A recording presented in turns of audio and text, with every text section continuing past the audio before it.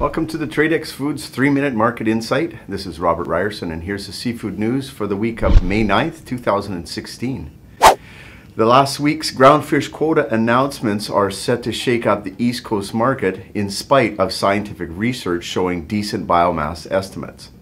Yellowtail flounder is a popular product for the region, but catch limits have been trimmed by 25% to only 734 metric tons for the area. The biggest cut of all was actually to the Georges Bank cod quota, a massive 66% decrease down to 608 metric tons. Multi-species fisheries suffer from 100% catch retention, so even though the Georges Bank had a quota increased to 52,000 metric tons, cod catch limits will prevent full harvest. If fishing continues at the same pace as last year, the fishery could close as early as September or October. Double-digit cuts to all flat species will leave buyers scrambling for substitutes. Our Tradex Live offer of the week is for 48-ounce IQF arrowtooth flounder fillets. We have 10,000 pounds of boneless, skinless Alaskan wild-caught 2016 production in Seattle for $1.40 a pound. Click or tap the icon above to view this offer. So what will fill the gap for these dramatic quota reductions? Flathead and rock sole used to be processed on the East Coast, but bigger sole processors are now opting for yellowtail flounder.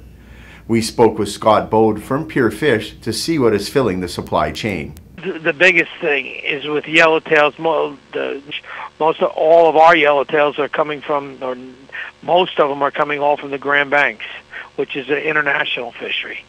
Our domestic fishery is just less and less quota. The Grand Banks fishery in Newfoundland is an international fishery with quota of 17,000 metric tons, primarily allocated for Canada. Scott alluded to less flounder availability in the fresh market, so refreshed yellowtail is becoming more prevalent. All of the frozen at sea product enters the East Coast as refresh because of 95% of the domestically landed flounder sells fresh right into the marketplace.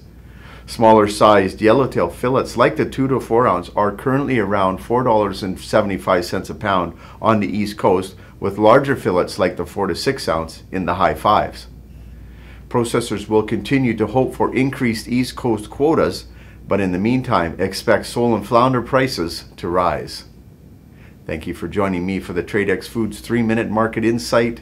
This is Robert Ryerson. Buy smart and eat more seafood.